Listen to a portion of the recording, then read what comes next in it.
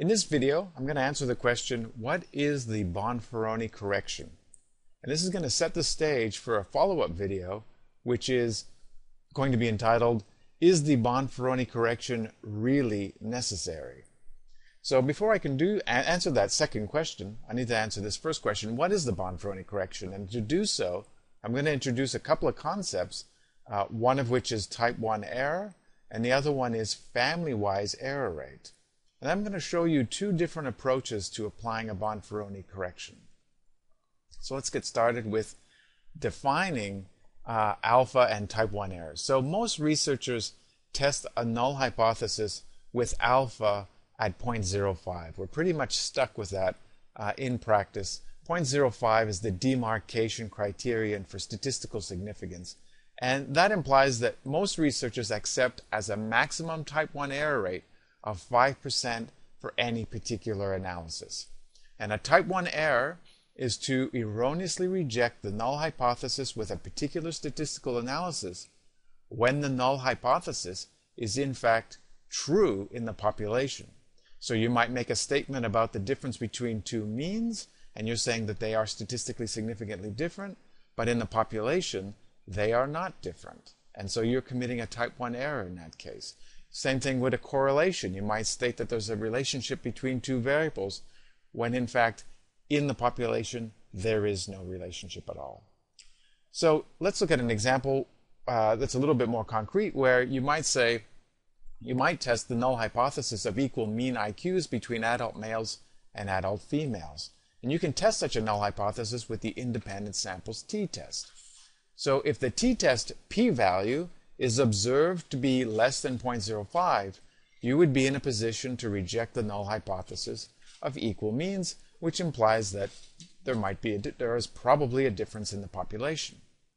Now the Bonferroni correction comes into play, and the Bonferroni correction is an adjustment applied to p-values that is quote-unquote supposed to be applied. And that's leading to that second video I'm going to create about whether you really need to apply a Bonferroni correction in any particular scenario. So to go over that again, the Bonferroni correction is an adjustment applied to p-values that is supposed to be applied when two or more statistical analyses have been performed on the same sample of data. So that's important. It's the same sample of data. The problem with the issue that the Bonferroni correction is dealing with is that you're conducting multiple analyses on the same sample of data. So the correction is supposed to be applied as the family-wise type 1 error rate is known to be larger than the per analysis error rate. So family-wise error rate is an important thing to consider in the context of the Bonferroni correction, because as you conduct more and more statistical analyses on the same sample of data, the family-wise type 1 error rate increases. So here's where I write, the probability of committing at least one type 1 error amongst two or more statistical analyses on the same sample of data is equal to the family-wise error rate.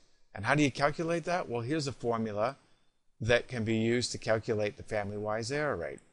And so this is 1 minus alpha per comparison, or just per analysis, where C is equal to the number of comparisons performed.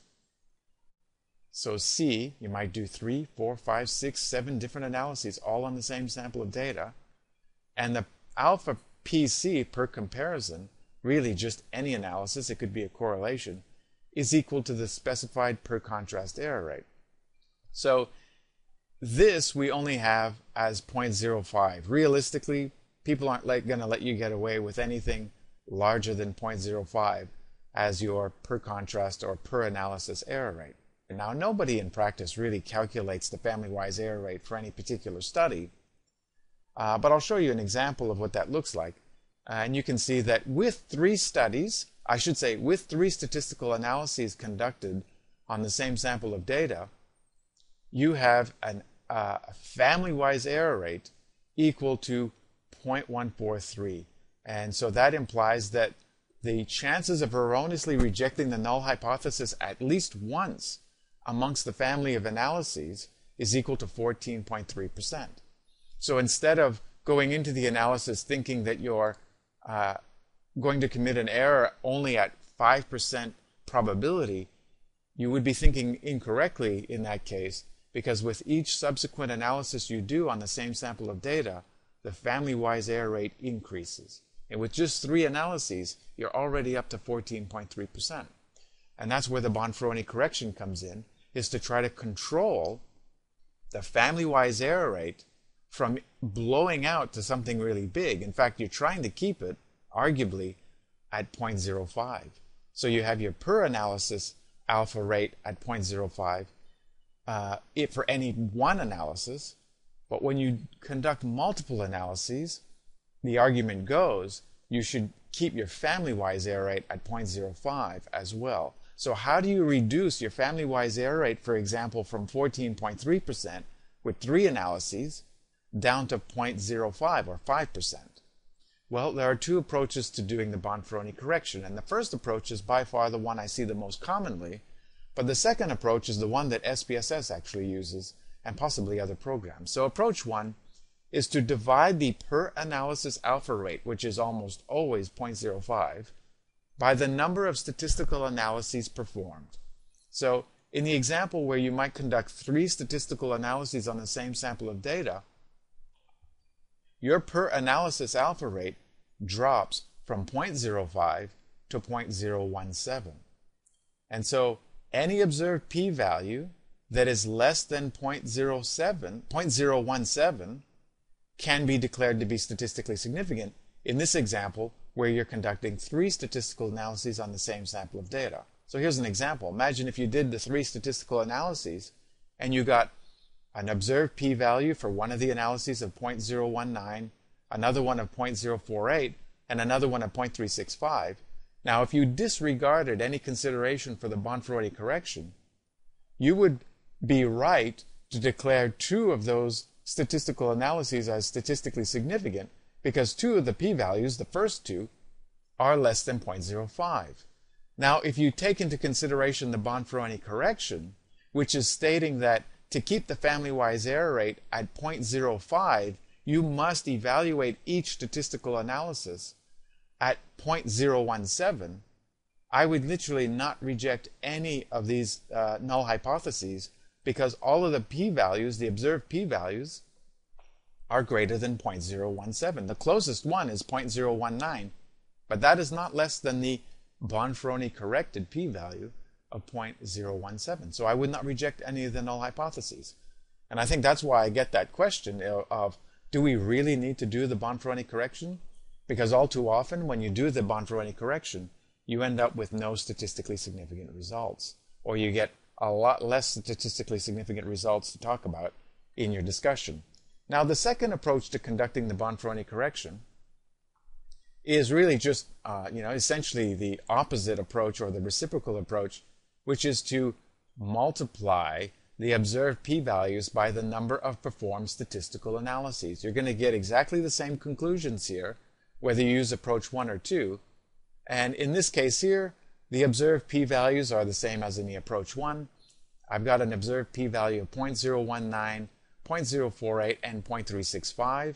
And now I need to multiply those observed p-values by the number of analyses I've conducted on this particular sample that I've obtained. And so the Bonferroni corrected p-values would equal 0.057, 0.144, and the last one, 0.999, it's actually larger. If you multiply 0.365 by 3, you get a value larger than 1.0.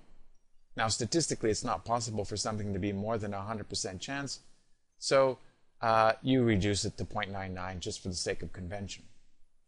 So again, in this case, any multiplied p-values less than alpha, and again, alpha for any particular analysis is usually 0.05, as the demarcation criterion for statistical significance, any of the p-values that have been multiplied by the number of analyses conducted, any of those p-values that are less than 0.05 can be declared to be significant, and in this case, none of the p-values that have been corrected are statistically significant. The closest one is the 0.057 corrected p-value, but that's above 0.05.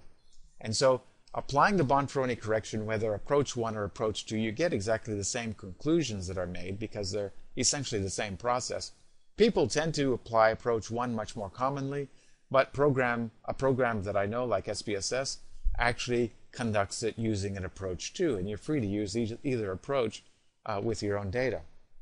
Now again, getting back to this question of do we really need to do a Bonferroni correction is an interesting question. I'm going to actually address that in a different video that I'm going to follow up with from this one.